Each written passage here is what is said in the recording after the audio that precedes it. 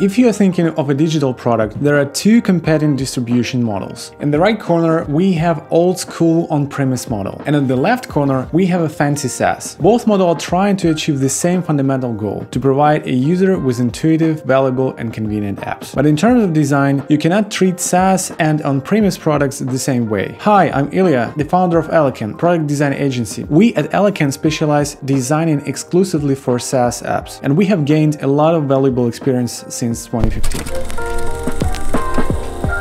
Back in the late 90s, when you sold software, you sold software. You developed your product and then somehow delivered it to your customers packed in a floppy disk, CD, DVD, whatever. Then customers installed your app on their computers and, if everything went well, started using it. Now, fast forward to today. With the development of a cloud technology, many tech companies shifted to a SaaS model. What they produce is the same thing as before, but instead of selling products directly, they sell you temporary access to them. The SaaS distribution model brings opportunities and new requirements to product design. For instance, unlimited product combinations. With the on-premise model, you could create basic and pro product versions, but with SaaS, nothing limits you from designing multiple product packages. Look at Salesforce, for instance. It offers 13 product combinations, and each package goes in several pricing tiers. On one hand, with the SaaS model, you can create ideal packaging aligned with each of your buyer personas. But on the other hand, your designer must have decent skills to shuffle numerous product blocks into consistent user flows. Because adding new features to an app is more addictive than smoking. You never know when to stop, and one day what was cozy and coherent startup is getting pretty overload scaled up. The next distinctive feature of SaaS design is subscription management. With on-premise apps, your job is done at the point when customers pay and get their products. With SaaS apps, you have to design a wide range of subscription management processes, from making changes to an ongoing subscription to issuing refund, managing trials, and making recurring payments. At the same time, SaaS application may need support tier plans, usage-based pricing,